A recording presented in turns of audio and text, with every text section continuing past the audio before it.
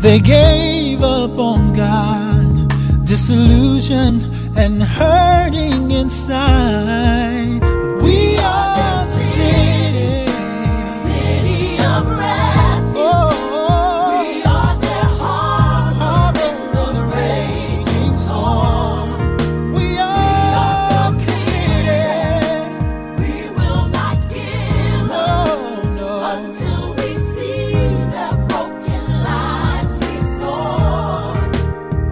We are their help in distress, not a haven of rest, our covering to keep them warm.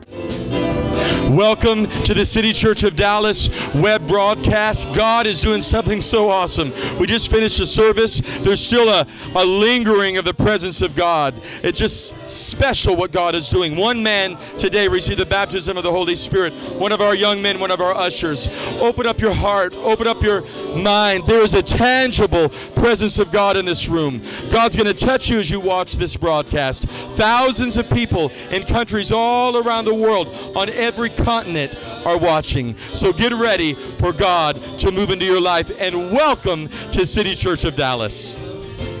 But somehow God brought you through. Somehow the hand of God touched you and there was peace. Somehow God's miracle working power came and there was a miracle in your body. There was a miracle in your life. You wonder why I act so crazy sometimes. It's because He's my everything. He's my everything. Without Him, I am nothing. We want to sing about it tonight. Everything, everything, everything. Lord, you are everything. Everything, everything. You're my everything. Everything. Lord, you are. Yes, you are. Lord, you are everything to me. You're everything, Jesus. Everything. You're my morning star. Everything. You're my healer, Lord. Lord, you are everything. Everything. My protector, Lord, you're everything. Provider, you are everything. Oh, yes. Lord, you are everything. I worship. You're my treasure, my priority. Can't compare to you. Great is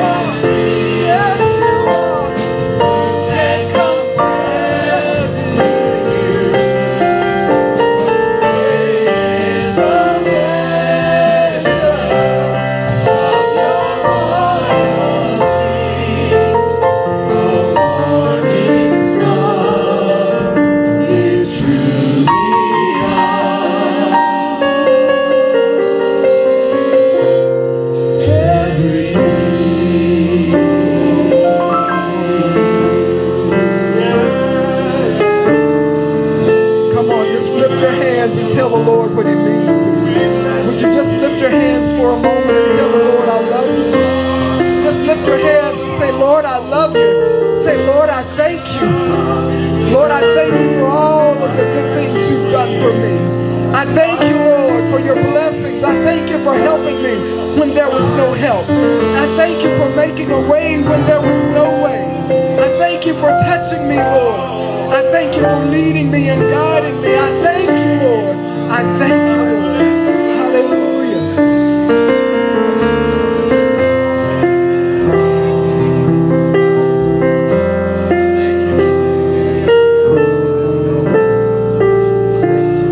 A couple of weeks ago, a word came forth that it was Pentecost Sunday. Was that last Sunday? Last Sunday. 2 Sundays ago. That in the next 50 days, we were going to experience like a 50-year jubilee. Debts canceled. It happened that morning. And slaves were set free after every 50 years, and Pentecost means 50. And on Pentecost Sunday, and I said that 50, and then Dad Miller right back there said, I hear the Lord saying 7. I hear the Lord saying 7. Well, the 50th day from that day 2 weeks ago was 7/7, July 7th, 2013. So I want you to prepare in your heart and prepare in your life. Get your expectation ready for debts canceled in the next 50 days ending the 7th of July. Debts canceled and being set free. Delivered from depression. Delivered from addiction. Delivered from anything that's attacking you or affecting you, from lack, from poverty. And get ready for freedom in these next 50 days. Hallelujah. So we got to claim it. We got to decree it. We have to believe it and claim it with the confession of our lips, right? Hallelujah. Hallelujah. Oh, yeah. Freedom reigns in this place. Showers of mercy and grace. Showers of mercy and grace. Falling on every face, there is freedom. Freedom reigns in this place. Freedom reigns in this place. Showers of mercy, showers of mercy and grace. Falling on every face. Falling on every face. There is freedom. There is freedom. Where the Spirit of the Lord is. Decree it. Where the Spirit of the Lord is. There is freedom. There is freedom. Speak it into the atmosphere of this place, the atmosphere of your life. Where the Spirit of the Lord is. There is freedom. There is freedom. Say that again. Say that again. Confess it with your mouth. Where the Spirit. Where the Spirit of the Lord is. There is freedom. There is freedom. Know ye not your body is the temple of the Holy Ghost. Hallelujah. Where the Spirit of the Lord is. There is freedom. There is freedom.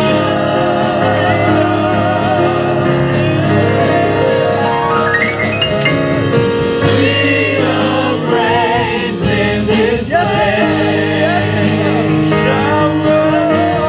Showers of mercy and grace. Falling on every face. There is freedom. If you're tired and you're thirsty,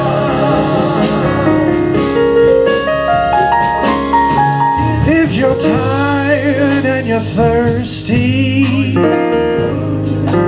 oh, there is freedom. tell you, if you're hurt and broken hearted, oh, oh, oh, oh, there is freedom. Yeah, yes, freedom reigns in this place. Oh, the showers of mercy. Showers of mercy. Oh, falling on every face. Falling on every face. Oh, there is freedom, yeah. There is freedom. There is freedom. Somebody call his name. Say Jesus. Jesus reigns in this place. Showers of mercy. Showers of mercy and grace. It's falling on every face. Falling on every face. There is freedom. There is freedom. There is freedom, say. There is freedom. There is freedom. There is freedom. There is freedom. There is freedom. God wants to heal your broken heart tonight. Oh, there is freedom. Come on, sing it together now. Freedom reigns. Freedom reigns in this place. Together, family. Showers of mercy and grace. Falling on every face. Declare it, decree it, and speak it over your life. There is freedom. One more time, say freedom reigns. Freedom reigns in this place. Every shackle, every fetter, come on, declare it. Words of mercy and grace. Falling on everything. Oh, there is freedom. There is freedom.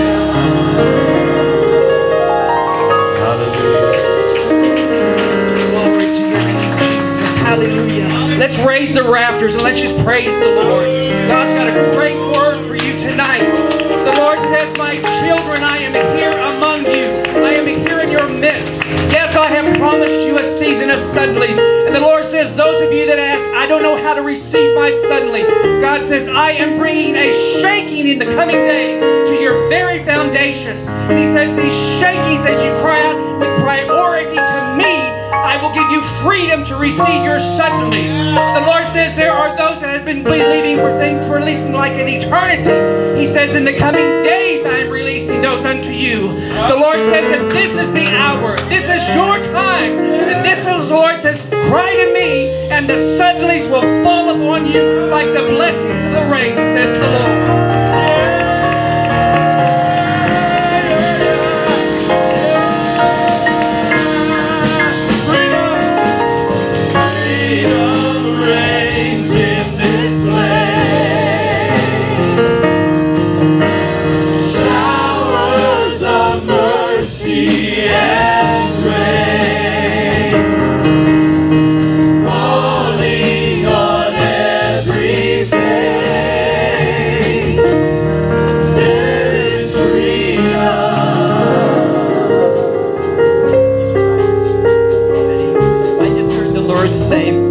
Some of you have been wanting some stuff, but you've been really forgetting to plant. It's so important.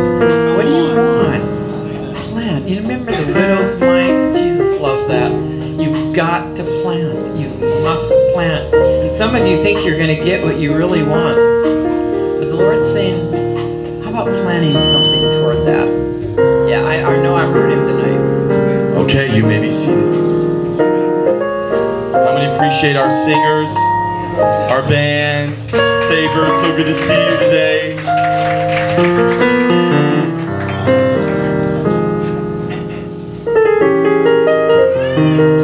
see our crew from Denton here.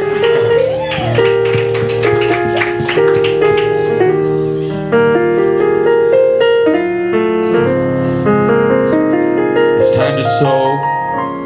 We're gonna follow that word.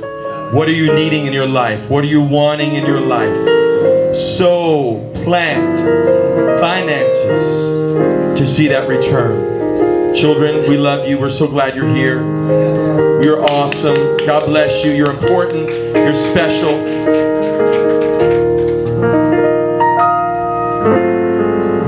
If you need an envelope, raise your hand. You can give a credit card or debit card. If you're writing a check, make it to City Church of Dallas. I need an envelope, please, too. How many appreciate Sister Aretha and the ushers of this house serving us to help us?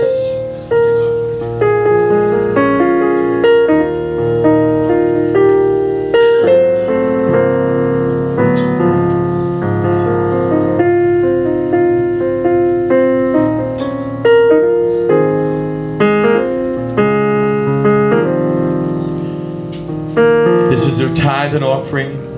At the end of the service, we've got something very special we're going to give to, so I want you to be aware of that. I don't want you to think we're going to sneak up on you, but we're going to receive a very special missionary offering at the end of the service. So we don't want to forget that. I want to make you aware of that as you're sowing the tithe and offering right now. This goes to City Church. And let me tell you, on Tuesday, I'm taking a City Church check, and I'm going up to Denton, and I am buying our bus. Some of you have given. We need you to give today for that. We need you to be aware of that. We're going to be able to pick up people from the Austin Street shelter. We're going to be able to pick people from Heritage House, where we've been doing our Friday night supper clubs and feeding over 1,500 meals now. We're going to be able to pick people up at different places and bring them here. The bus only has 8,900 miles on it. It's a big, giant bus. So now we got to pray and ask God where we're going to park it. I just see two words in front of me, Gary and Sharon. I don't know.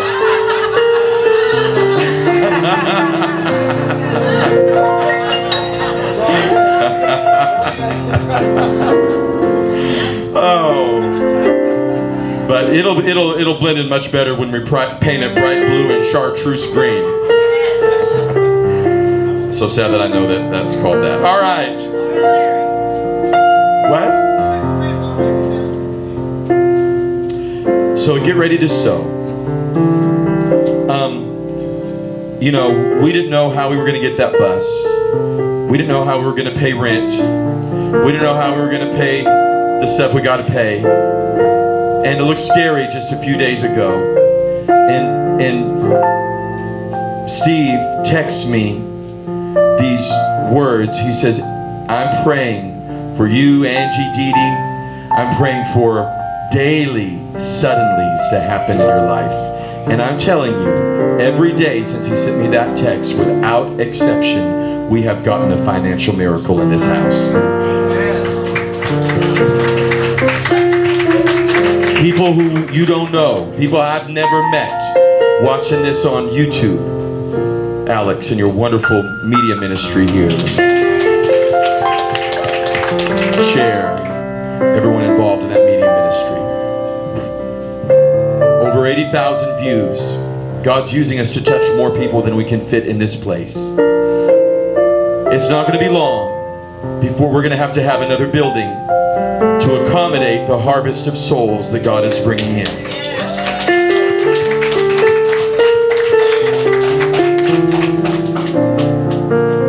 So I want you to get ready to sow for what you need in your life, what you need in the future. I don't know of a better place in the whole world better to sow than City Church of Dallas. Honestly, this money goes to good use. We're seeing lives changed and turned around, and it's only the beginning. Hallelujah. So give them, ushers, give them about 30 seconds, a minute to let God speak. And when you're ready to sow, in about a minute, I want you just to come and receive this tithe and this offering. Sing.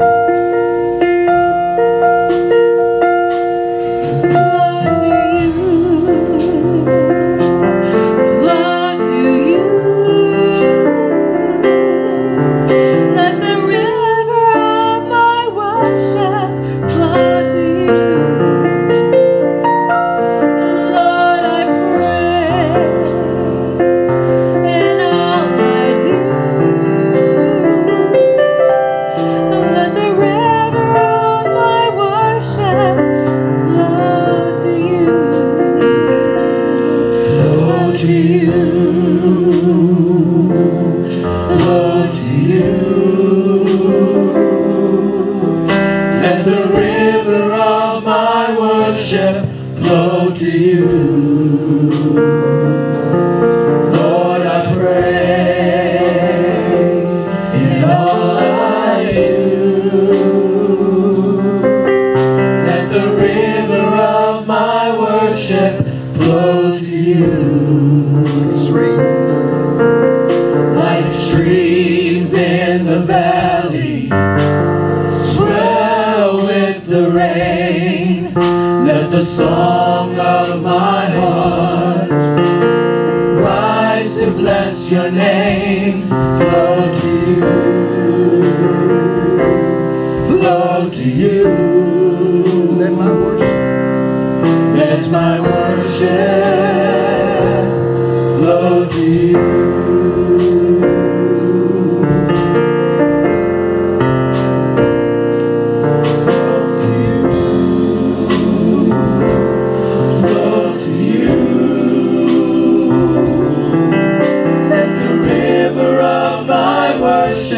Flow to you. Lord, I pray in all I do, let the river of my worship flow to you. Like streams in the valley, swell with the rain. Let the song of my heart rise to bless your name. Flow to you, flow to you. Let my worship flow to you. Let all my worship,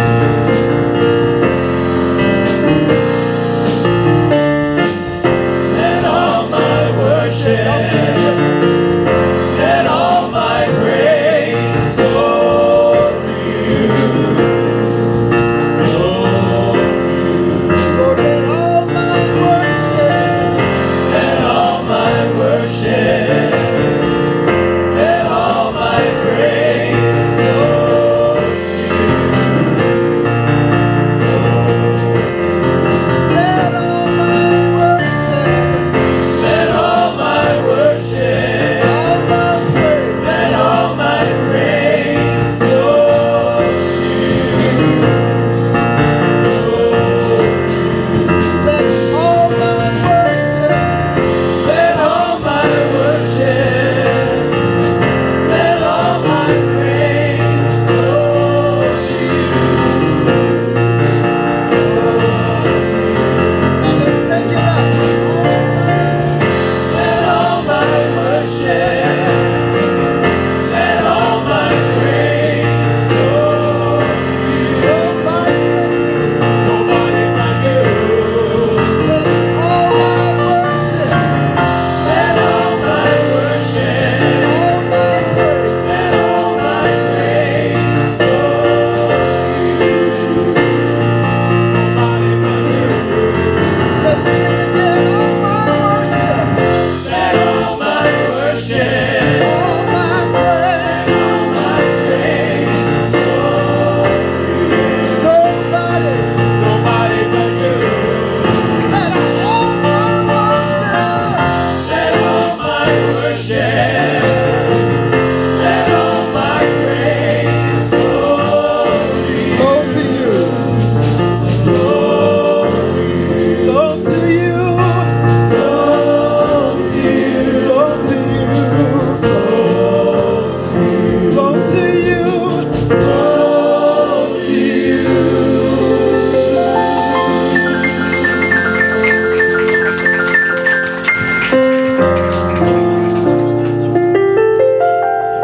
Come here.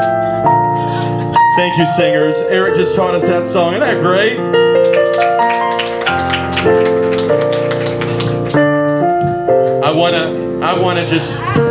I'm really excited today that we have all the way from Baton Rouge, Louisiana, Brother Jimmy Swagger. Hallelujah to the Lamb. Baby, I want you to know we got a latest commentary on the book of Romans. Now, if you call in now, we're going to send that to you. Postage paid and free of charge. Francis, you and the elders come. We're going to pray for the sick. Oh, that was awesome. Right here at City Church, we have Jimmy Swagger. Now, I'm so excited all the way from Lakewood in Houston, Texas. Please welcome Pastor Joel Osteen. Well, I am so delighted to be here, and I just want you all to know that Victoria wished she could have made it, but she got caught up in a flight. But we just want you to know that you don't have to be a victor. You don't have to be a victim. You can be a victor. If you believe that, I know you do. I really know you do. God bless you. We don't make fun to make fun. We just make fun to laugh. All right. My dear friend for a long time is Cody Holly. We were raised in the same kind of background, Pentecostal, and he's so incredible. He was at a big old church doing 3 services this morning, and we're so blessed to have him do some special music for us today. I'm so excited. Please welcome my dear friend from Louisiana, DeQuincy, Louisiana. Please welcome Cody Holly. Amen. Thank you, Pastor Jeff. And I'll get you back to that later. You know, this song Pastor Jeff and Pastor Clint Brown and I wrote, it's called I'm Stepping In. Y'all can roll it whenever. But it's called I'm Stepping In, and we wrote this in just a short amount of time. You crank it on up. There you go. And you got to step out of some things before you can step into some things. Look at your neighbor and ask him, say, what you been stepping in? Listen now. I'm stepping out of my old way of thinking. I'm stepping out of the drama and pain. I'm stepping out of the sand that was sinking. Without a doubt, I'm ready for change. I'm stepping in to new realms of glory. I'm moving on to greater things. I stake my claim on new territory. Marching to my destiny. There's no better time for me to begin. I'm stepping in. Hallelujah. Oh yeah. Listen now. I'm stepping out of my old thing. I'm stepping out of the sadness and shame. I'm stepping out of just taking no giving. Without a doubt, I'm ready for change. I'm stepping in to new realms of glory. I'm moving on to greater things. I stake my claim on new territory. Marching to my destiny. There's no better time for me to begin. I'm stepping in. Oh yeah, I'm stepping in.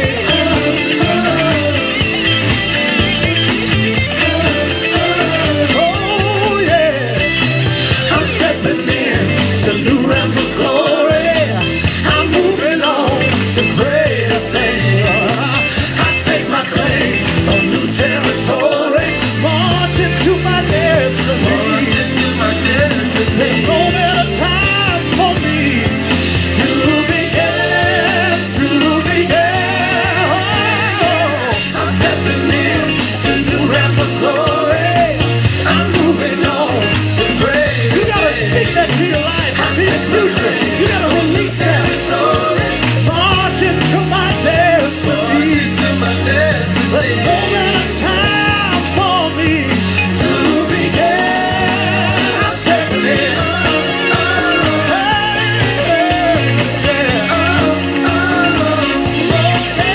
stepping in. Thank you, Jesus. Thank you, Jesus.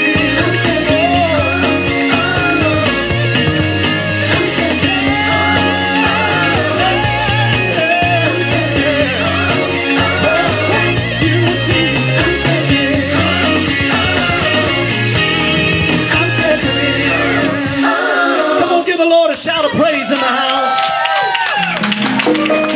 Hallelujah. This song right here, you may be seated. Pastor Jeff just felt like it would be good for the body to hear this song. And I ain't sang in 100 years. So I'm going to get my cheat sheet. I want it to bless you. Oh.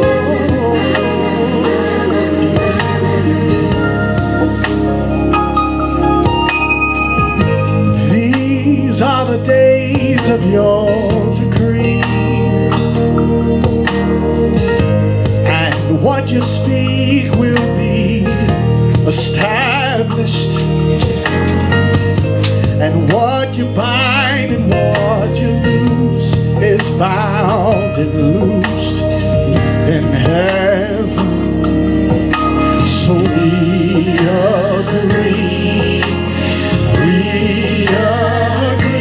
and we believe the famine is over, and we believe the fruit is on the vine, yeah, and we agree, dry places are watered. It's the latter rain, it's the latter rain. We agree.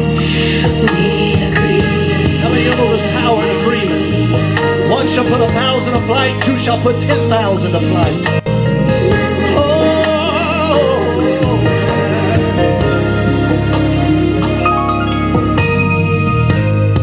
These are the days when seasons change.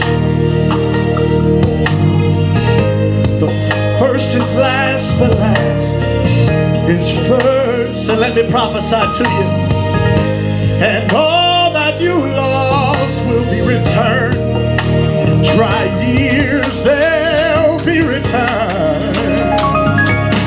For we agree, oh, we agree. Oh, yeah.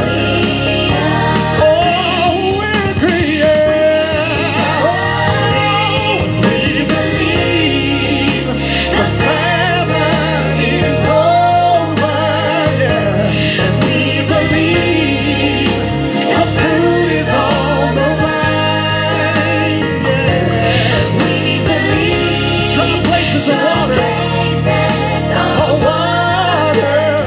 It's the latter rain, it's the latter. Oh, we agree, yeah. We believe the famine is over, yeah. We believe the fruit is on the vine, yeah. We believe dry places are watered. It's the latter rain, it's the latter rain. Oh, let it fall. It's the latter rain, it's the latter. Oh, it's the latter rain, latter rain. Oh, it's the latter rain. Come on, why don't you just lift your hand up right now and just declare that over your life. I decree, I declare over my finances, I shall not live in lack. I shall live and I shall not die. Hallelujah, Jesus. He's going to make the dry places watered in your life, whether it be in your health or in your finances or whatever situation. In the name of Jesus. Anything can happen. Why don't you just link up together and hold hands and all across this building as a sign of agreement that anything can happen? Because you can get a lot more than a church bus when you agree for God. Expand your capacity, enlarge your capacity to receive and say anything can happen. Believe God for big things. Oh, anything can happen. Oh, all things are possible. Nothing is Oh, nothing is impossible. all things are possible. Nothing is impossible when we agree. All things are possible. No, no, no. Nothing is That loved one's coming back into your life. we agree. That child is coming back into your life. Nothing is impossible. Nothing is Nothing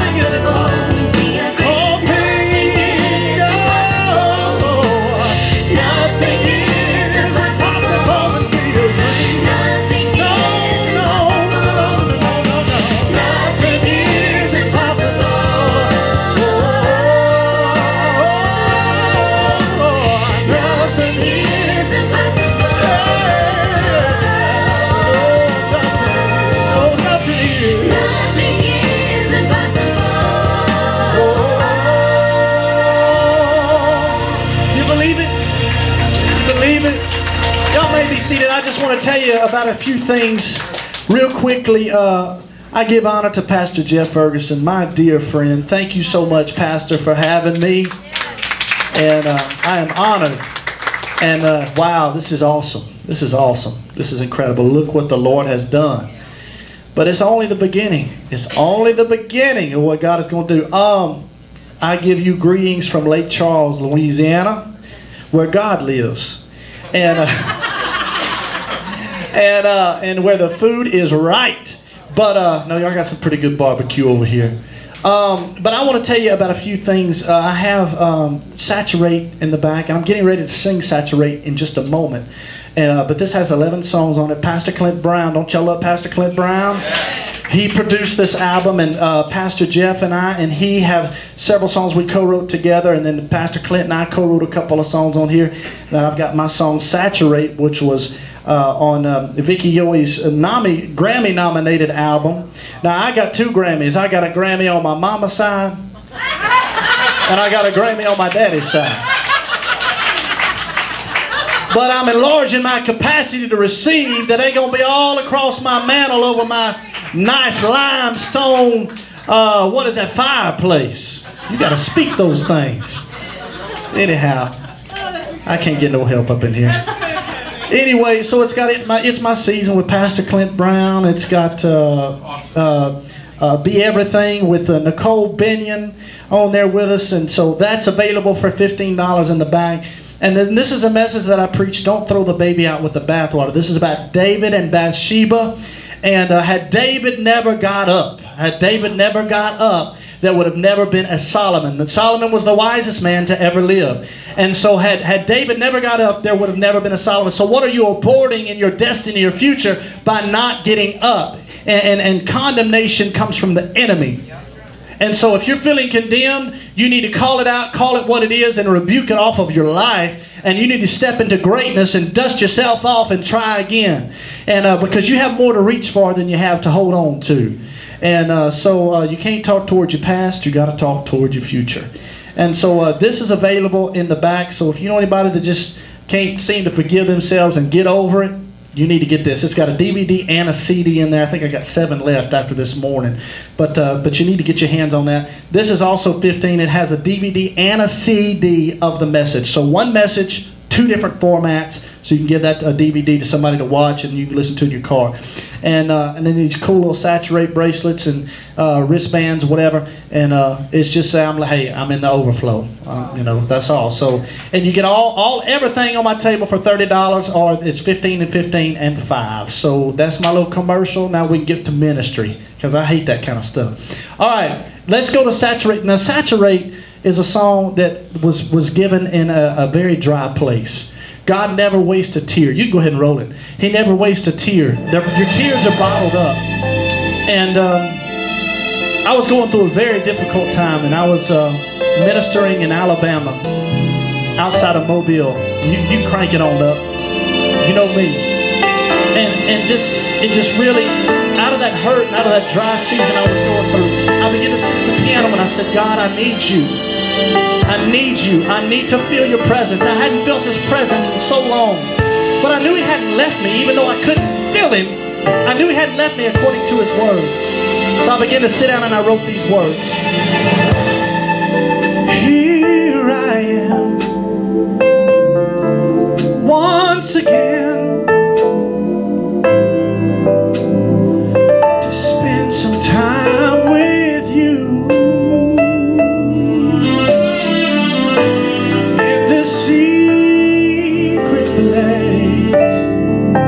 Seek your face. There's nothing more I'd rather do. Here I am, Lord. Here I am. Once again. Once again. Oh, to spend time with you, Lord. To spend some time with you. Ooh, in this secret place. Secret place. I seek your face. I seek your face. Oh, there's nothing more, Lord. There's nothing more I'd rather do. So I cry out to you, Jesus, from the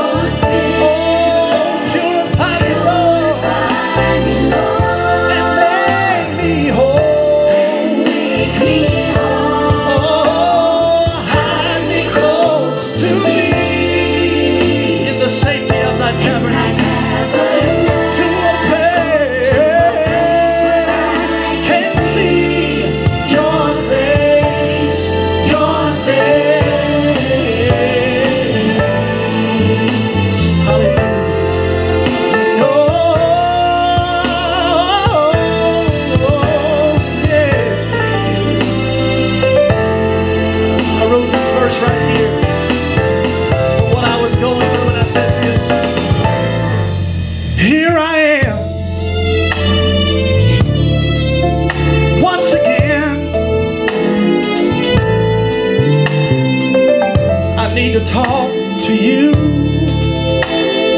And I prayed this and I said, God, Lord, help me see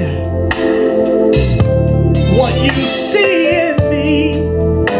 Oh, wretched man that I am, that I might not walk in defeat. Oh,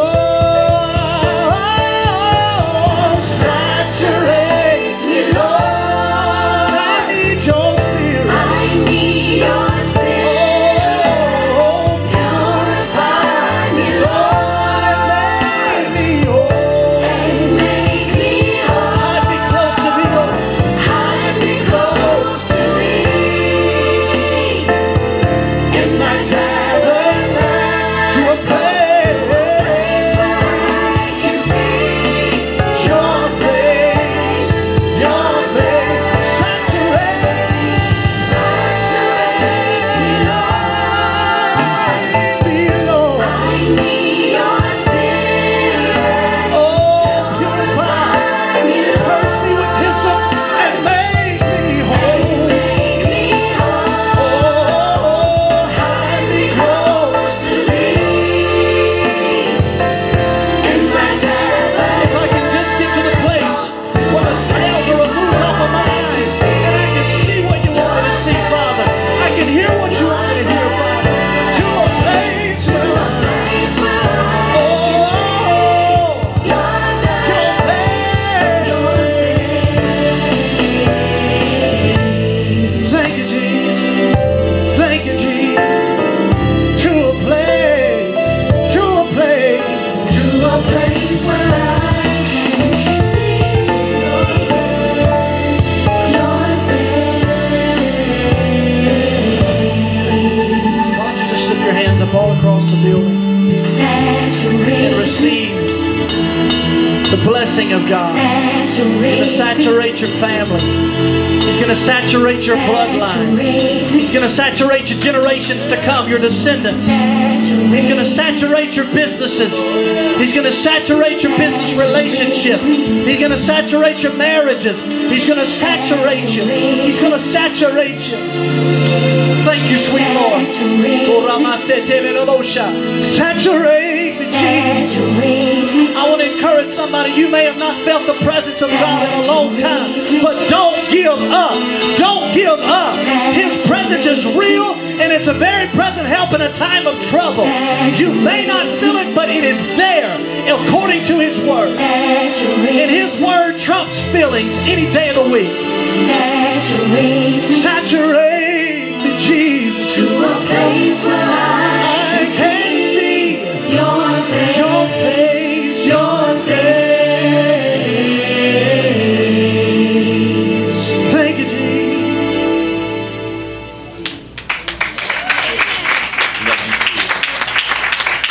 How many appreciate Cody Holly? We're so blessed to have him here.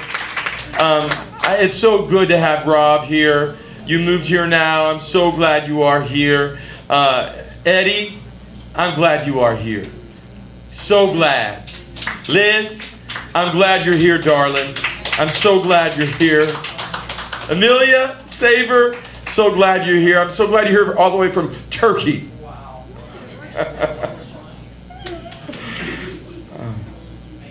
So I'm thrilled that this is a place where we can come and experience the glory of God right where we are. Not when we get good enough, not when we obey enough of the rules, but right in the middle of what we're going through right now. This is a place where we can come and boldly come before the throne of grace. Isn't that an awesome thing? I thank God for this place. Make sure you let all these people from Denton know that you love them and they are welcome at City Church, and we are so glad you are here.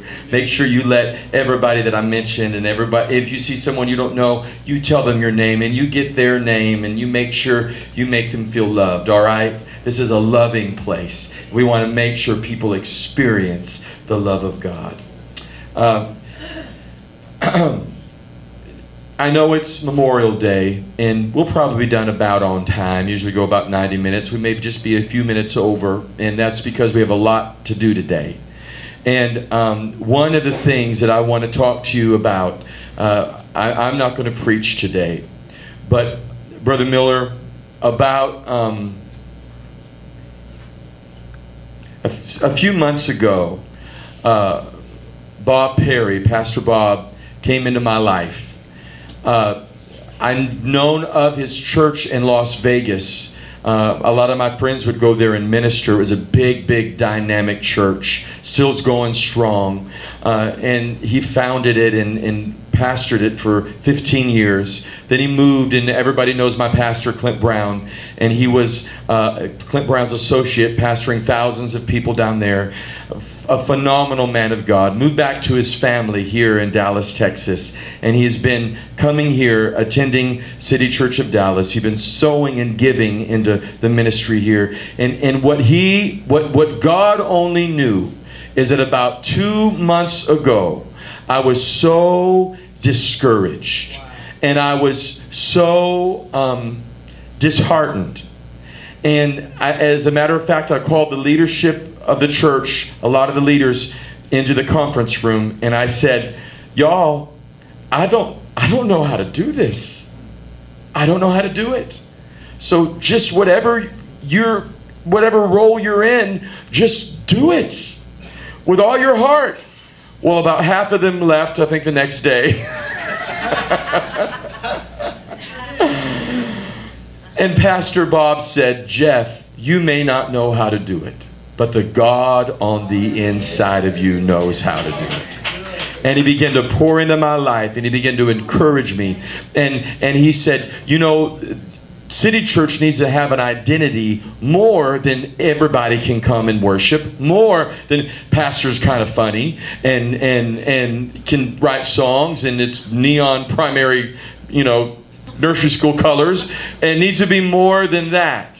People need, and so we began to discuss core values, and we began to seek God and came up with core values for the church and began to minister on them. And I felt the foundation under my feet begin to strengthen. And you've seen, if you notice it, you've seen in the last 3 months things turn around in this church. You've seen my confidence restored. You've seen God restore this place and solidify the foundation for what we believe, what we want to see God do. And what you don't know is a big part of that is Pastor Bob Perry has been pouring into my life personally. So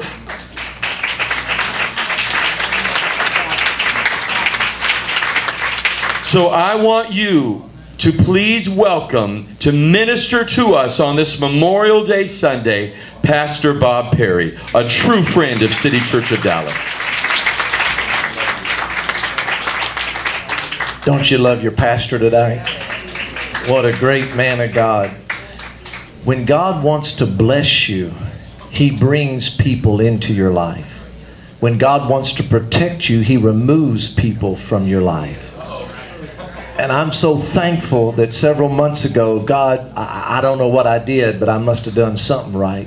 God wanted to supernaturally bless me, so He brought Pastor Jeff into my life and brought this church into my life. So I consider it a real privilege, a real honor to be able to be with you tonight. And I'm so thankful for your pastor. Thank you for being my friend. I don't have many friends, but I thank you that you're one of them. Amen. Amen. Are you happy to be in the house of the Lord tonight? Amen. I don't want to take long. I just want to share my life message. I really believe that everyone is called into the ministry. Paul put it this way: we've all been called to the ministry of reconciliation. We've all been called to be ambassadors of Jesus Christ. We've all been called to share. Peter said to be ready to give the reason for the hope that is within you. We've all been called into active, full-time ministry, whether that's on the job, in the neighborhood, in the community, in the family. Whatever it is, we've all been called, and we all have a life message. We all have a message that God has put in our heart that is developing daily, that's being written and added to as we grow. And I just want to share my life message with you. Jeremiah 30, verse 17, I believe is one of, if not the most comforting, encouraging thoughts, messages, words in the entire Old Testament. Jeremiah 30:17, this is Jeremiah speaking as the mouthpiece, as the oracle of God. Now, before we read this, just let me be a little pastoral tonight. I believe that every time we come together, one of three things will happen. I believe tonight the word that God's going to share with us, for many people in this room, it's going to be a word in season. A word that ministers right where we are. A word that just impacts every facet of our life. A word that revolutionizes our life because of what we're going through. That's a word in season. But I also believe there's those tonight that this is a word of preparation. This is a word that God is going to use to prepare your life, because God knows what's around the corner. Isn't that comforting? God knows what's around the corner. So tonight, I believe for many this may be a word of preparation. And one last category, every time we come together, whether it's a Tuesday night, it's a Sunday evening, whether it's a Bible study, or whether you're watching a ministry on TV. How many times have you been watching something or been in a service and the pastor or the minister calls up a verse and you go, oh, I've heard that before. Oh, I've heard that preached before. Oh, I wish there would be something new for me. Well, maybe that's a word of equipping for you, because God knows who's about to come into our path. Many times we'll find ourselves talking with someone, conversing with someone, someone's crying on our shoulder. And we remember what Pastor Jeff said 3 weeks ago. We remember what was ministered, and that was God equipping you for that moment to minister to that person.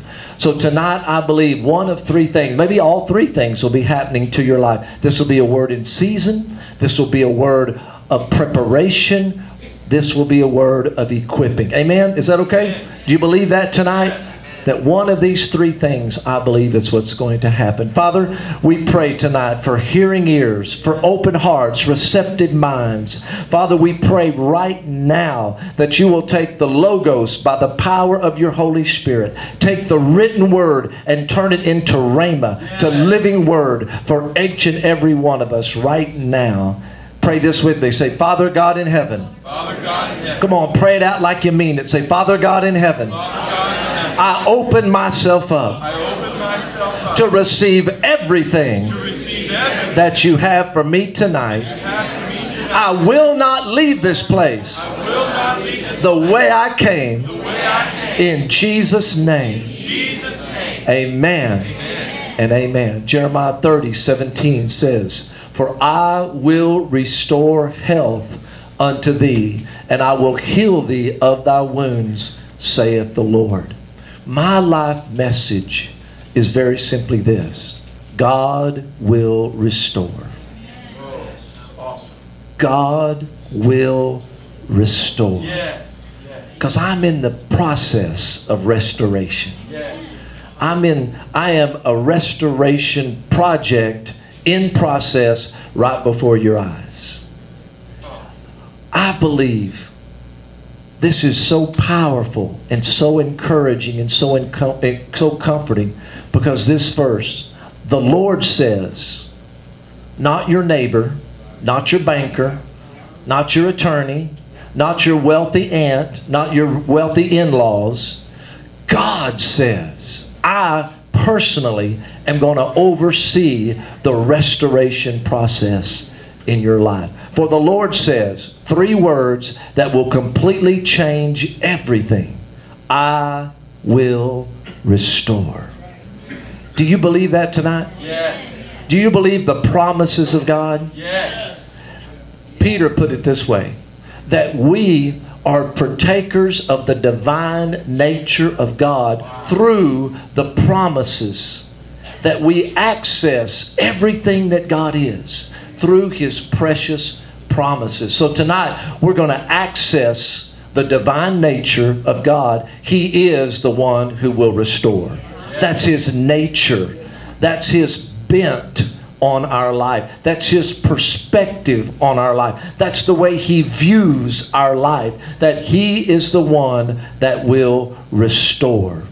5 major promises that God has of restoration in our life. 5 major, now there may be more, but these are the ones that God ministered to me. The 5 major areas that God promises restoration in our life. Number 1 is right here in Jeremiah 30:17.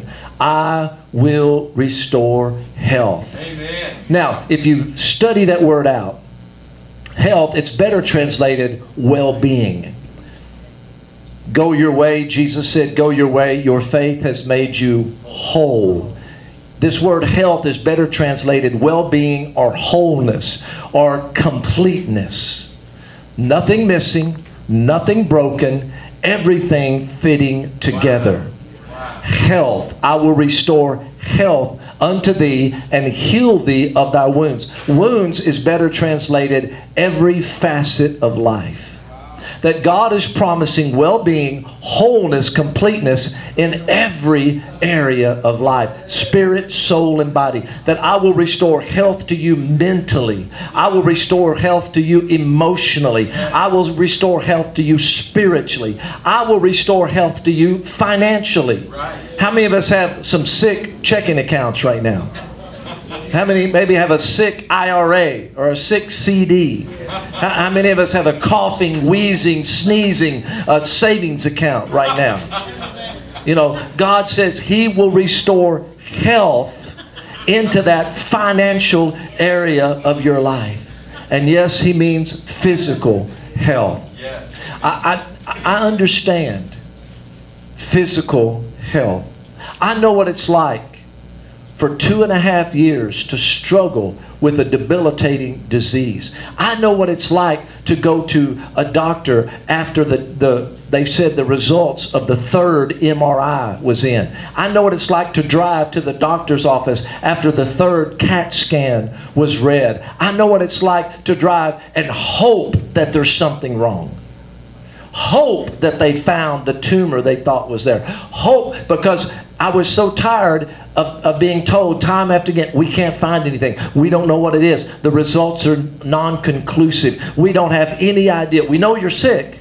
We know there's something wrong. We just don't know what it is.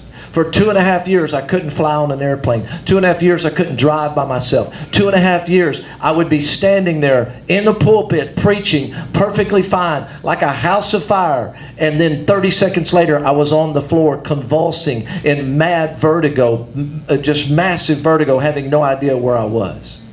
For 2.5 years, I know what it's like to not walk in health. Finally, the day came when the right diagnosis came, and I had what's called Meniere's syndrome. Anybody ever heard of Meniere's? Or some people call it Meniere's.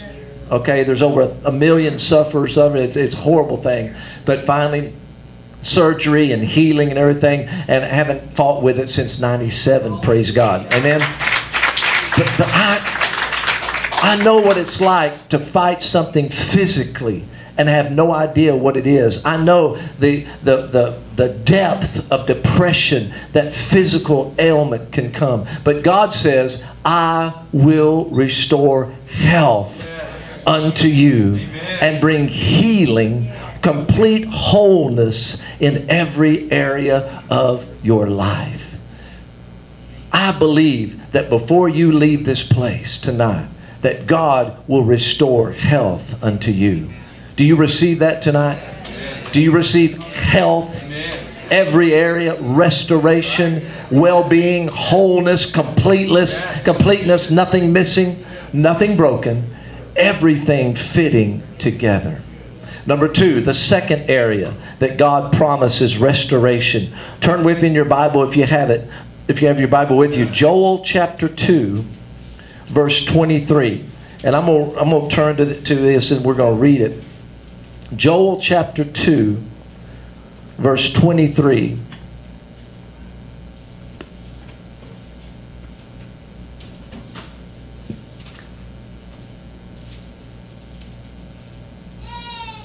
Joel chapter 2, verse 23. Familiar passage. You may have heard it many times. If you're there, say amen. All right. 23 says, "Be glad then, you children of Zion, and rejoice in the Lord your God. For he has given you the former rain faithfully, and he will cause the rain to come down for you, the former rain and the latter rain in the first month. The threshing floor shall be full of wheat, and the vats shall overflow with new wine and oil. So I will restore to you the years that the swarming locust has eaten, the crawling locust, the consuming locust, and the chewing locust." Here, God promises restoration of time. That God will restore the years that have been lost, the years that have been stolen, the years that have been forfeited, the years through that we wasted through bad decisions, wrong choices, zigging when we should have zagged, sitting still when we should have moved, moving when we should have sat still. All of those things, it doesn't matter how they were lost, God says, "I will restore the years to you that you have lost." Now I really wish I could promise for all of us that after hearing this great promise, this great word tonight, that we're going to go home, we're going to go to sleep, and we're going to wake up tomorrow 10 years younger. How many of you would like that? Well, everybody over 40 would definitely like that. For those of you under 40, I can understand why you're shaking your head no. When you hit 40, you'll understand. That's not what this is promising. What he is promising, hear this, that he's going to take the latter rain and the former rain and bring them together. Now let me just give you a little explanation of what's going on when this was written. The nation of Israel was an agricultural nation. Everything depended on the crops. The economy was based entirely upon the crops. There were no crops if there was no rain. And the latter rain and the former rain were very distinctive, and they were vital. They were necessary. The former rain is the rain that would come in springtime. It's the rain that would come and moisten and soften the earth so the seed could be planted and the seed would go in undamaged. That was the former rain. It was necessary. Then there was about a 6-month time frame, and then the latter rain would fall. The latter rain was necessary to once again loosen the soil so the harvest could come up easily. So the harvest would not be broken while it was brought up. And what God is promising here is he's saying, here's how I'm going to restore time to you. That I'm going to bring that latter rain, and I'm going to bring that former rain, and I'm going to bring them together in the first month. That he's going to accelerate what used to take 6 months is now going to happen instantly. That he's going to put those two things together, that on Sunday night we're going to plant our tithe, we're going to plant our offering, and on Monday and Tuesday and Wednesday of the very same week, that's when the harvest is going to come in. No more waiting 6 months in order to retrieve the harvest. Now, we see a precedent. Well, Pastor, that's Old Testament. Okay, let's jump into the New Testament. Pastor, we don't live in the Old Testament. We can't live. Okay, let's jump into the New Testament. This exact promise we see the fulfillment of in the very first miracle that Jesus performed.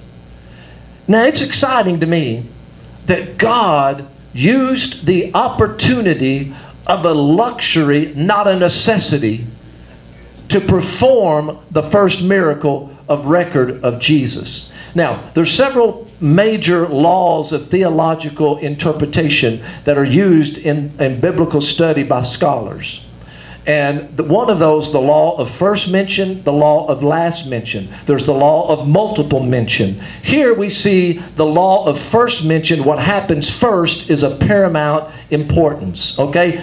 This is important, in other words. It's the first thing that Jesus did publicly, the first thing recorded, and it's something as minute, something as minuscule, something as non-essential as making wine available to a bunch of drunk guests at a wedding.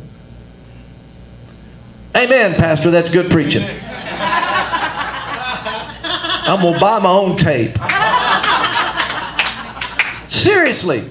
This wasn't a broken leg. This wasn't a dead body. This wasn't a deaf ear. This was drunk people at a party that ran out of wine, and Jesus' mother says, just go and do whatever he says to do it. And Jesus took the opportunity of Joel chapter 2, and he took a bunch of water and he turned it into wine. Now think about this. What is it that's necessary to turn water into a fine wine? One element: time. Months, multiple years upon multiple years of time for wine to happen. And Jesus looked at those water pots, and he said, we don't have years to wait on you. So the miracle is, I'm going to accelerate the time, and I'm going to make this happen now. We're not waiting 13 years. We're not waiting 30 years for this fine wine. It's going to happen right now. And then we know the rest of the story. They took the wine to the master of the ceremonies and says, you've done this backwards.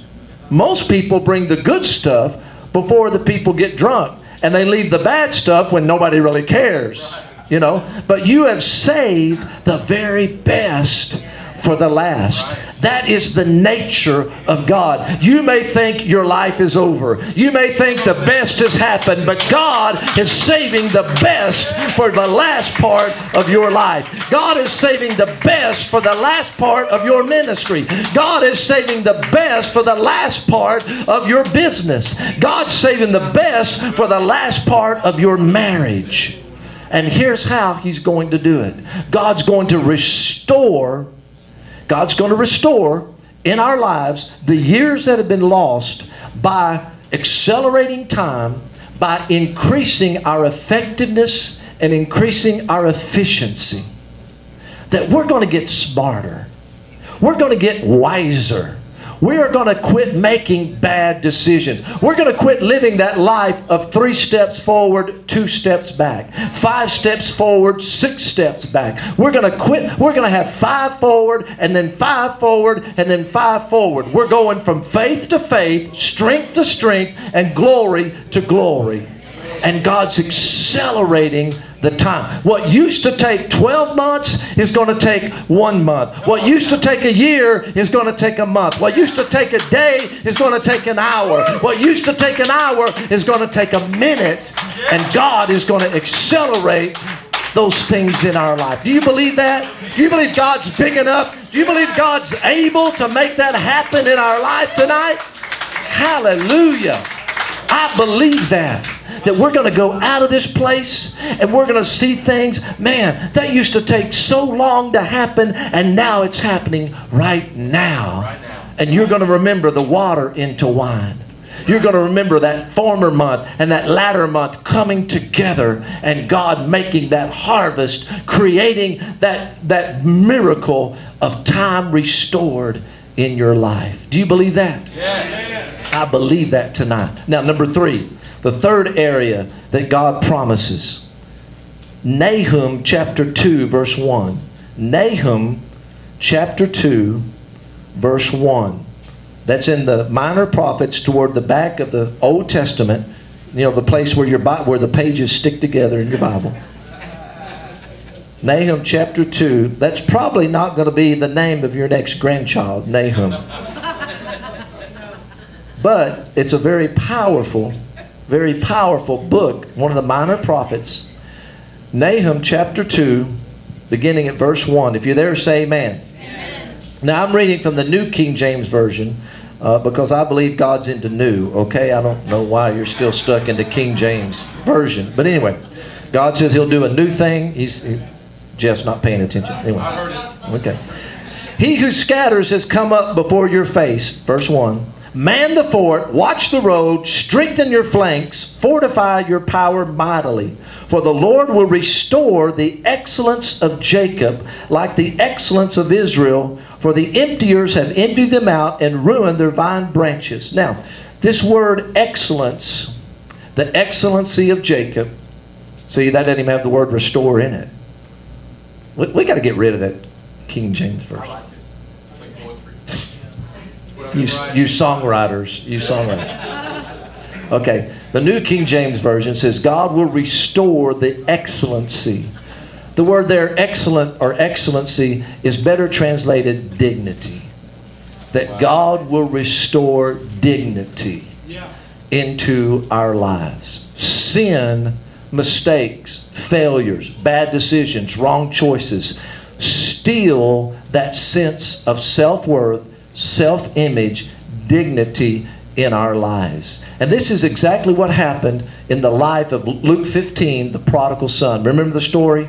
The prodigal son? I think it's a better translated, or a better way of viewing this story, as the prodigal father. I think the father's the central figure because it paints a picture of how God views us. God the Father and the Son, that's us. Amen? In this story, wealthy man, 2 sons, younger of the 2, says, I want what belongs to me. I want it now. As far as I'm concerned, Father, you're dead.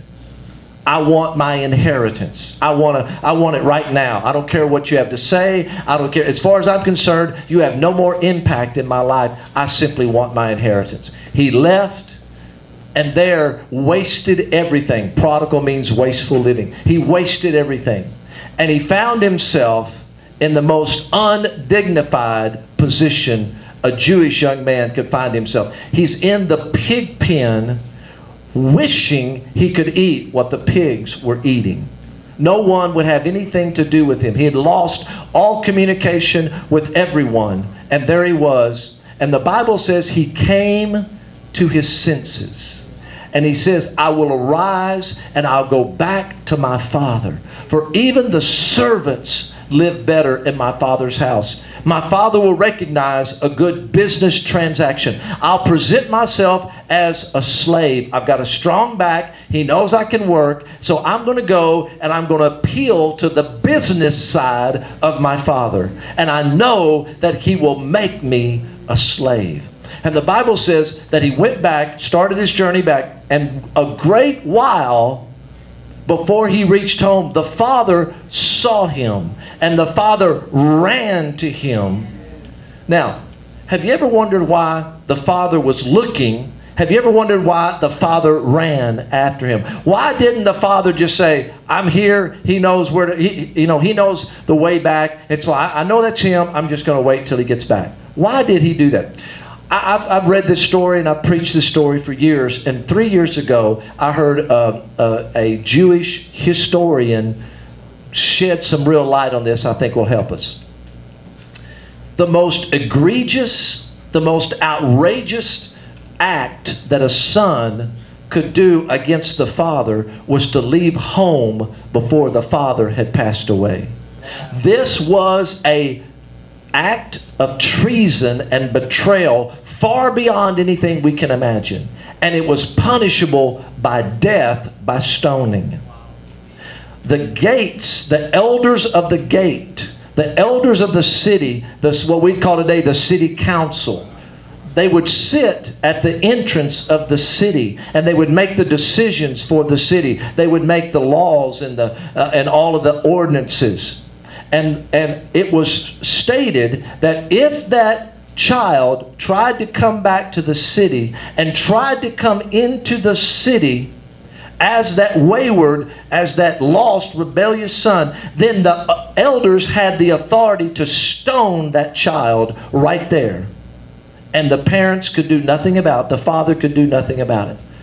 Here's why the father was looking. Because the father wanted to see the son before the elders did. The father wanted to get to the son before the elders could get to the son. The father, how many times do you think the father, is that him? I think that's him. I better go check. How many times was it a false alarm? How many times did the father run out there just to be disappointed? It's not him. But this time, the father ran, and it was the son. That's why he said, bring the robe, bring the ring, bring the sandals, bring everything. I'm going to restore him to sonship so that when he and I walk past the elders, there will be no stoning, there will be no condemnation, there will be no guilt, because they will see the son as restored into the proper place, and I will restore and prepare and equip, and I will salvage his life. That's what our Father does for us. He restores that dignity into our life. He puts us back in that position. The Bible says he comes to throw himself as a slave. And the Father would not even let him speak. But the Father raised him up. We're not having any of this slave stuff. And he raised him up and put him back in the place of dignity of sonship. And that's a word for many of you parents right now. You have a lost prodigal son or daughter. You have a lost grandchild. You have a lost niece. And you are afraid. There's fear gripping your heart that that one out there is going to try to come back, but the elders are going to get to them first.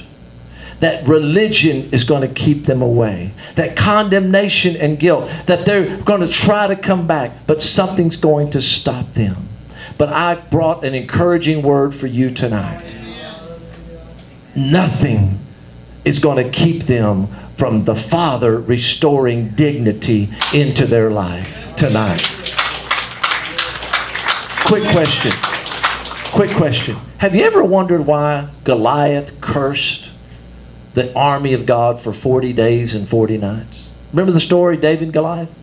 He came out the first day. Bring me a man that we can fight. Goliath, 9 foot tall. Bring me a man. If I win, you serve us. There's no reason for all of us to die here today. You send me a man, your champion, and I'll fight. If I win, you serve us. If he wins, we'll serve you. Sound like a good deal, right? 40 days he went out. Looks like he'd have gotten a clue after day 3 or 4, right? Looks like he'd have understood, or somebody would have said, hey, this ain't happening. Why is this going on 40 days and 40? Here's why. God kept Goliath. God could only go, Goliath could only go so far, and then God said, you wait right there until I can position a giant killer in front of you. Did you hear that? The enemy can only go so far on your child or your son or your daughter. The enemy can only do so much. God is positioning a giant killer right before them. And that giant that's against them will be defeated. You don't have to worry. They're not going to die. God is holding that at bay until he can position someone in front of them. And I just feel to stop right here. If you have a son, a daughter, a niece, a nephew, a grandchild that you're believing God for, would you just lift your hand right now? That's what I thought. All over the building. Just keep that hand lifted right now. Father, I pray for every parent, for every grandparent. I pray for every uncle, every aunt. I pray, Father, right now, you will give them a vision that you are positioning a giant killer in front of their lost loved one right now. That, Father, they will not die in it. They will not die from it. But, Father, you will set them free. You will keep them from all evil and bring them back whole and safe and sound. And, Father, I pray for that phone call to come this week. I pray for that email to come this week. I pray, Father, right now for news of their lost loved one turning around and reaching for Jesus. I pray that news will come to them right now, this week, in Jesus' name. Amen and amen. Do you believe God's able to save your lost loved one? Amen. Now, let's go to number 4, real quick. Number 4, the fourth place that God promises restoration. Zechariah chapter 9, verse 11. Zechariah chapter 9, verse 11 and 12. I'll just go ahead and read it off here. As for thee also, by the blood of thy covenant, I have sent forth thy prisoners out of the pit wherein there is no water. Verse 12. Turn you to the stronghold, ye prisoners of hope. Even today do I declare that I will render double unto thee. In the New King James it says, I will restore double unto thee. It's often been said, but God will give you double for your trouble. Amen? Do you believe that? Now, We know Job is where God shows an example. But this is where God promises that He will restore double unto us. I love this phrase in this verse, prisoner of hope. Let that sink in. Get a picture of what this is saying. A prisoner of hope. What is a prisoner? A prisoner is one that's bound. Their hands are bound. Their feet are bound. They're put in a very small room that has 4 walls, and there is no escape. There is no way out. Think about this. Right now, I'm a prisoner of hope. That no matter where I turn, no matter where I go, I run into the hope of God. I'm never free from the hope of God. I'm never free from the hope of God. I'm bound up. I'm encompassed. I am surrounded by the hope that God will set me free. The hope that God will heal me. The hope that God will deliver me. There's never a place I can go that I am without hope. Isn't that a great promise? That look at your neighbor and say, you're a prisoner of hope tonight. You are a prisoner of hope tonight. Now here God promises something very incredible. God promises He will restore double unto us. Why does He make this promise? Why does He make this promise? Genesis chapter 12. God wants to fulfill the promise in Genesis 12. This is where we are heirs of God. Galatians 3 says we are heirs of God, and we are heirs to the promise that was made to Abraham. We are grafted in. We are adopted in. We are now in the family of God. We are now God's chosen people. That we are heirs to the promise of Abraham. And this is the promise in Genesis 12. That God says, I will make your name great. I will bless you in order to be a blessing. That God will restore double. How many of us need God to restore double in our finances? Yes. Yeah, I got both legs and both feet up if I could. God had a family that was in famine. The family thought, the brothers, they thought they were taking the next to the youngest, Joseph, and putting him in slavery, selling him into slavery. They thought they were doing it for the death, the ill will of that child. But we know the story. Through slavery, through the prison, then promoted into the palace, Joseph was made second in command of the entire Egypt. Entire known world at that time. Then the brothers came begging for food. Joseph revealed himself, and the brothers said, oh no, don't kill us. And Joseph said, I know you think you did this for ill, but God has done this for good. God has placed me so I can be the deliverance for our family. I believe I'm looking at a room full of Josephs right now. I believe that God is positioning you to be the deliverance for your entire family. That God is going to so bless you financially. He's going to so double everything that's been lost. He's going to double your finances, double your business, double your wisdom in that business. That God is going to so multiply your financial well-being that you are going to be the one that will be the salvation financially for your family, their family, their family. A good man leaves an inheritance for his children's children. That's right. And God is developing that, and He's going to restore double in your life.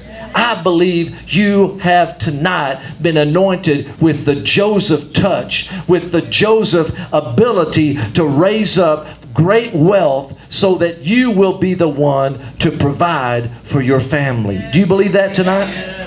Do you believe God's able to do that tonight?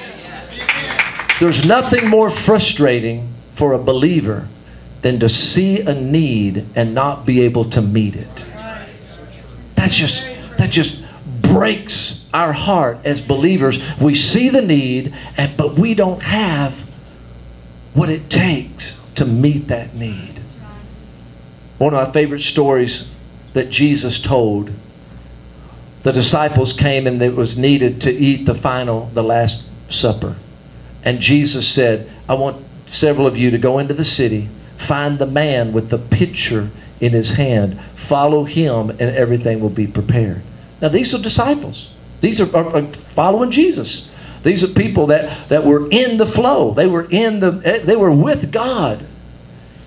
But yet they didn't have enough. They had to go find it.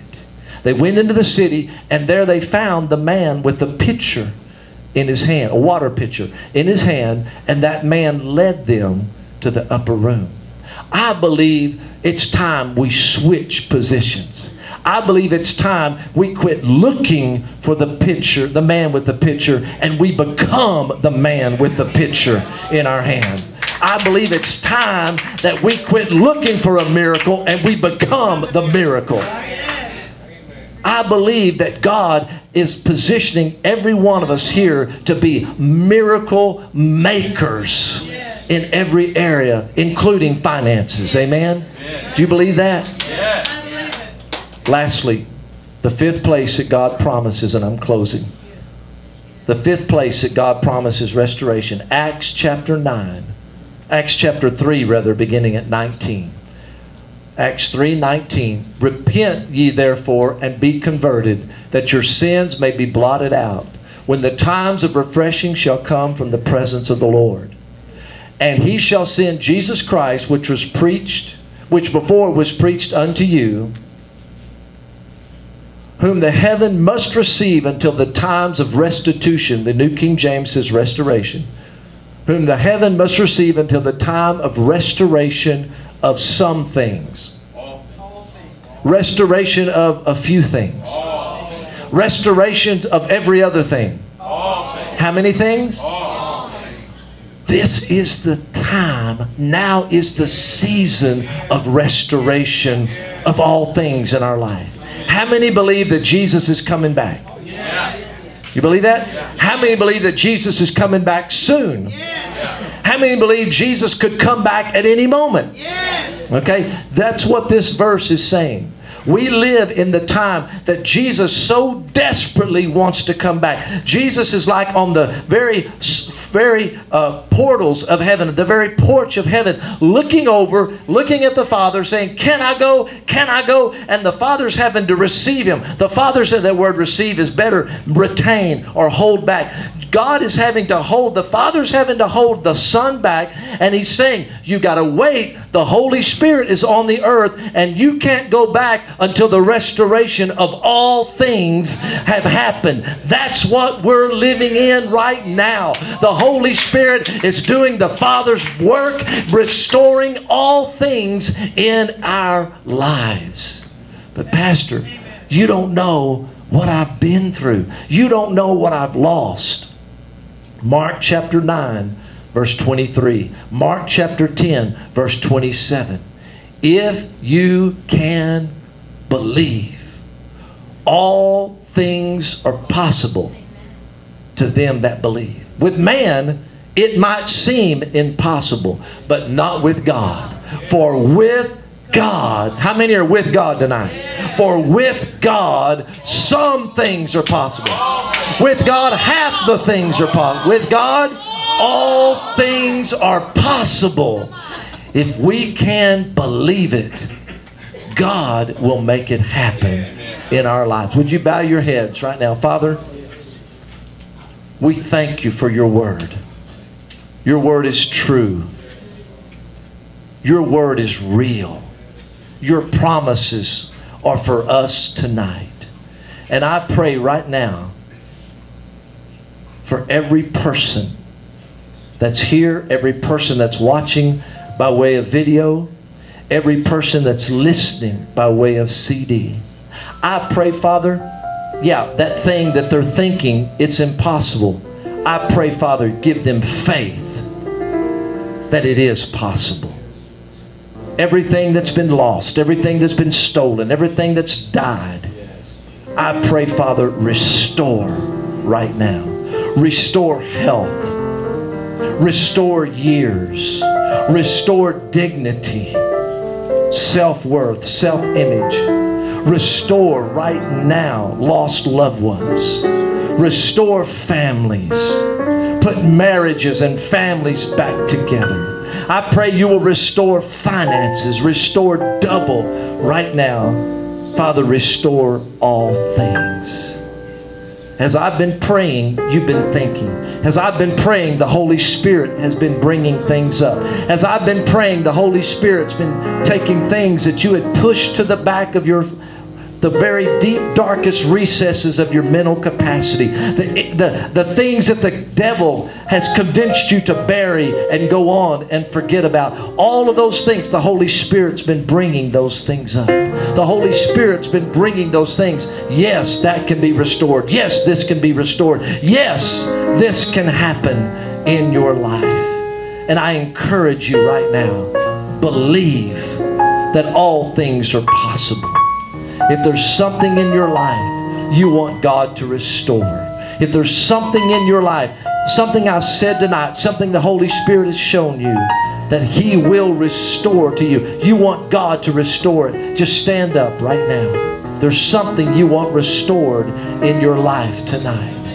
There's something right now you're believing God for. Restoration. Hear the voice of the Lord from Jeremiah 30:17. The Lord says, I will restore. Lift both hands with me right now. Let's pray this together. Say, Father God in heaven.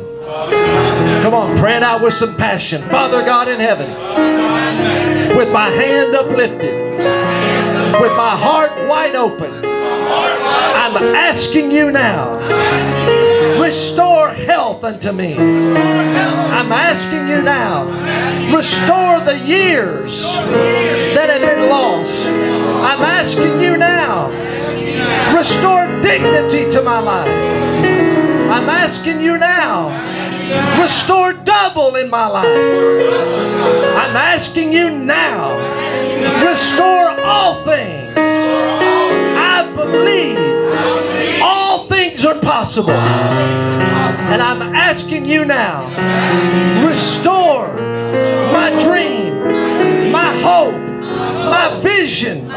Restore now relationships. Restore my family. Restore my finances. Restore my life. Spirit, soul, and body. I'm reaching for it now. I'm believing for it now. And I thank you, Lord. It's mine.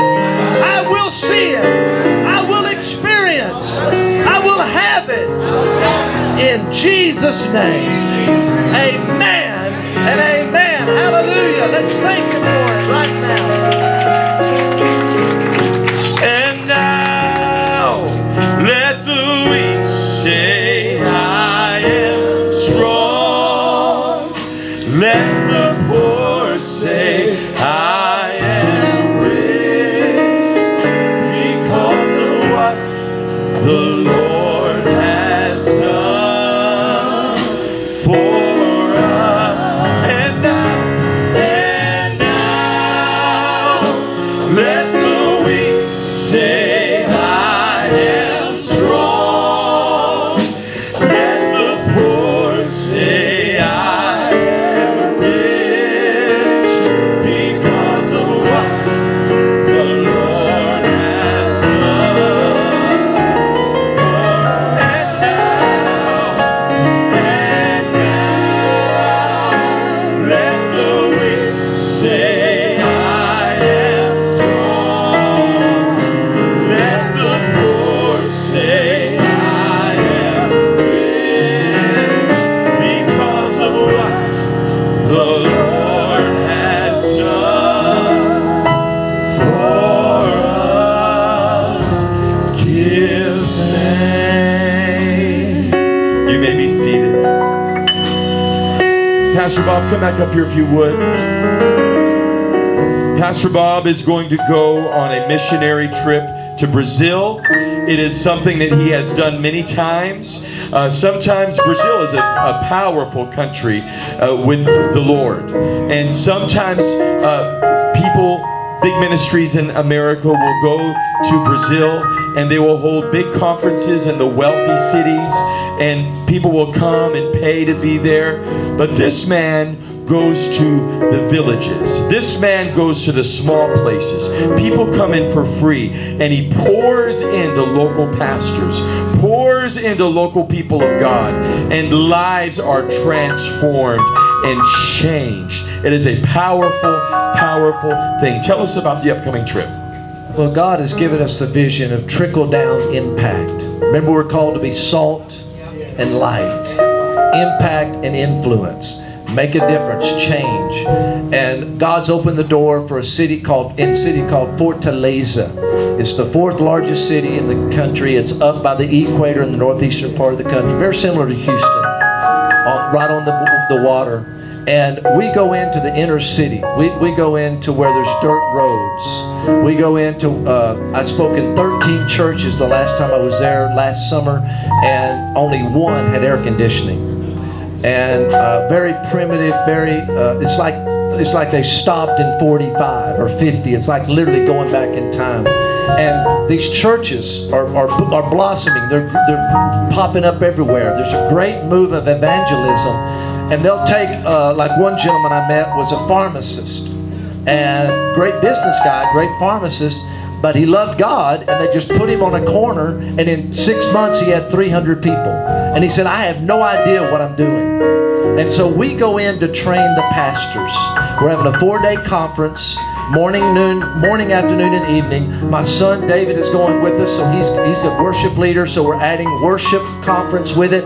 So we have a pastoral leadership, a training, and worship leader training conference going at the same time. We started out with 13 churches and 28 pastors. Then we went the second year, we had 35 churches and 70 pastors and about 600 workers.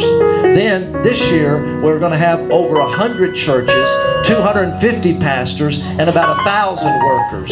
So see how God is building this and giving us great open doors. And imagine being able to impact 100 churches. Talk about trickle-down impact. We influence the pastor. We help the pastor. The pastor influences and helps the church. The church influences and helps the city. Amen? So that's what our vision is to go in and multiply our efforts by getting the leaders and impacting the leaders. So I go on my own nickel. I go on my own expense because these churches, they can't afford, and they're so thankful, they're so appreciative because they've heard about the big conferences. Maxwell goes, Murdoch goes, all of the leaders go to Fortaleza, but the churches I go to, they can't get there. They can't afford the cab fare. They can't afford the bus fare. So we go in and we're meeting a need where people can't get. Amen? And so if you would help me, there's a principle in the Word. There's those who go and there's those who stay by the stuff. Amen? Remember Ziklag? David went after to recover all, but he wasn't going to be messed with again. He said, half of you guys are going to stay by the stuff. And when he came back with all the spoils of war, when he came back with the victory reward, he shared it equally with those that stayed by the stuff. Because he said, I couldn't go if you didn't stay and send me. So that's what I'm asking you. I'll go. I'll take the 2 weeks. I'll preach in 95-degree heat, 10 o'clock at night. It's the equator. It stays 95 degrees, 24 hours a day. My first trip, I thought, at least I'll get up early in the morning and have a break. I got up at 6 in the morning, walked out of my hotel room. It was just as hot at 6 o'clock in the morning as it was at 5 o'clock in the afternoon. Okay, it's 95 degrees year-round in this city. Okay, so I'll go and I'll make it happen if you help me make it happen. I can't go without your help. Amen. Okay, let me just say, I don't know of a better way to impact a nation more than pouring into the local pastors. And I love that you go to the pastors that can't afford to go to the big places. So I think this is a phenomenal thing. Now I know there's very few people in here that are rolling in wealth yet. It's coming. But I know that all of us could probably, or a lot of us, could probably shift things around, Don't do that this week that we were going to do. Move things around a little bit. Move that here, move that there. Wait on this. And just about all of us probably could find a way to give $50. So I'm not going to ask for a show of hands, but God has blessed us with this man of God. So I want everybody to do 50 if you can. If you can't, do the best you can. Okay? And let's see God move for this man. Someone might be able to give a lot more than that. But I believe if we all together we got to give outside of just exactly us here. We got to give to people. I know that Shaw has a missionary, powerful DVD ministry that has ministered to thousands and thousands, and we've supported that here in Africa. We're going to support it more. And I know that we've supported Justin in his ministry to Africa. I give every month to that. So, and we've supported it here in this house. It's really important when we have an opportunity. We don't support as a church monthly missionaries. So when we have an opportunity to pour into mission work, we need to take it seriously. Our worst day in America is better than 90% of the world, their best day financially. Mark, you were in India for a long time, and it was so dirty and so poor, and millions of people piled on top of each other. We live in sprawling houses. If you have a 1,500 square foot house, that's a sprawling house. We live in sprawling houses with air conditioning and clean, and it's clean, and we live with such dignity and such wealth compared to most of the world. So today, let's help people that are not as fortunate as us. Is that okay? Can we do that? If you need an envelope, lift up your hand. You can give out credit card or debit card. If you're writing a check, make it to City Church of Dallas. Hallelujah. Singers, get ready to come up if you would.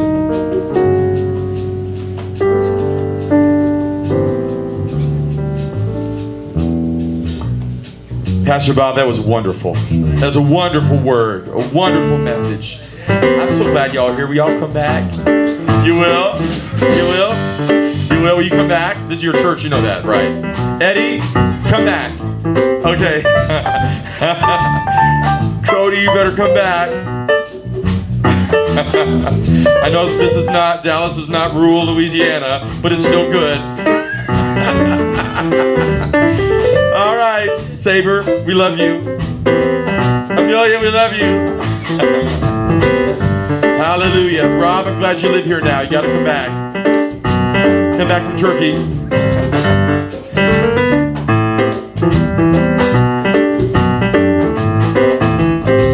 Every second I'm living is a second. I live for you every minute. I'm breathing is a minute. I breathe for you every hour. There's a power that gives me strength to survive. Every day is filled with praises to celebrate that I'm alive. Oh, I'm alive, I'm alive. I will bless you while I live.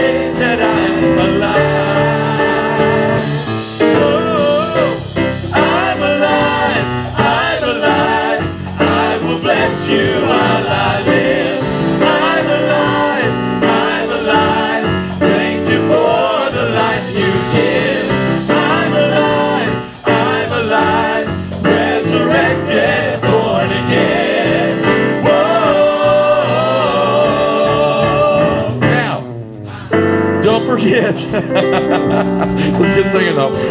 Cody is out there. His CD is great, and your pastor wrote some songs on there, so it'll bless you. That's awesome, and his preaching is great. Don't forget, Tuesday night, 7 p.m., corporate prayer. This last corporate prayer, Tuesday night, was out of sight. It was anointed. It was powerful. It was awesome. 7:30, church. It's typically an hour-ish, okay? So come and be a part. It rocked out last Tuesday. It was awesome. It is an experience. That's why we call it the Tuesday night experience. I want you to do two things tomorrow for Memorial Day, if you will. Call at least one person that's a veteran or that's serving right now and thank them for their service. All right? Number two, have fun. Put trouble aside for a day. Put bills aside for a day. You can't mail it out tomorrow anyway. Put everything, all the mess aside for a day, and promise me you're going to enjoy yourself and kick up your heels and have fun tomorrow. Is that all right? Woo! I'm alive. I'm alive. I'm alive. I will bless you while I live. I'm alive. I'm alive. Thank you for the life you give. I'm alive, I'm alive, resurrected, born again. Oh, I'm alive, I'm alive, I'm alive. I will bless you while I live. I'm alive, I'm alive. Thank you for the life you give. I'm alive, I'm alive, resurrected, born again. Whoa! Now lift up your hands, lift up your hands. I speak the blessing of the Lord over you. I decree that you're above only and not beneath. You're the head and not the tail. You are the lender and not the borrower. Things are starting to change and shift in your life. Change is coming. You're turning from the borrower to the lender, from the one with their hand out to the one supplying someone else's need. Something is turning and changing in your life. I decree restoration in your life in the name of Jesus. Healing in your body. Salvation for your soul in your mental place you've been in. I speak deliverance and freedom and debt cancellation. Is there a witness in this place? Hallelujah. Be blessed. Thank you so much for watching this web broadcast of City Church of Dallas. God is doing so many things. It's blowing my mind. I thought we would be a local church, but we've become an international church through the internet. So what I want you to do, we have people in Iowa, people in Michigan, people all over this country that are sending in support. And because our church is bigger than this room that we're in, and you can feel the actual presence of God, and you are ministered to right over the internet. So if God should lay it on your heart, I want to encourage you to tithe. If you don't have a home church, if you have a home church, tithe there. If you don't, send your tithe in here to City Church of Dallas. Go to City Church of Dallas. This is how you spell it. .com. You can pay on PayPal there, a secure website, or you can send into the address or call in your gift. I promise you, lives are being changed through our prison ministry, nursing home ministry, our AIDS ministry. We feed the hungry, and God is really doing something special. But we're only a little bit more than a year old, so we need people to give. God bless you. I appreciate it with all of my heart.